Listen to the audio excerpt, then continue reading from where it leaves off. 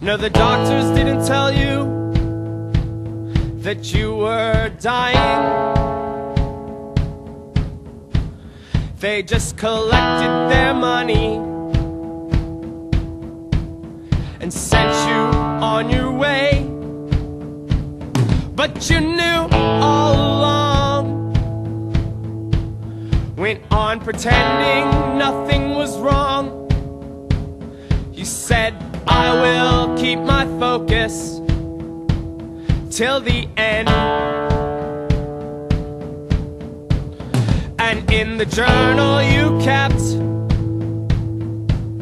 by the side of your bed, you wrote nightly an aspiration of developing as an author, confessing childhood secrets, of dressing up in women's clothes, compulsions you never knew the reasons to. Will everyone you ever meet or love be just a relationship based on a false presumption? Despite everyone you ever meet or love, in the end, will you be all alone?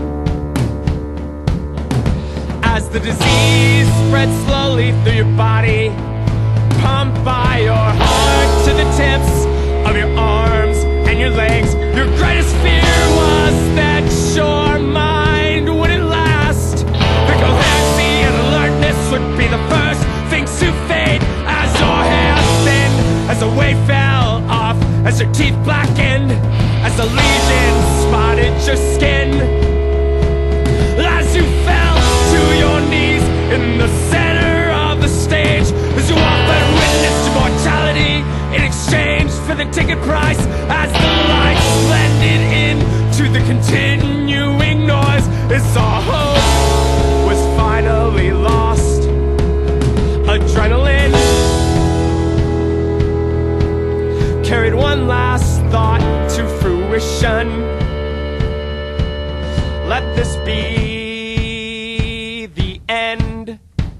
Let this be the last song. Let this be the end. Let all be forgiven.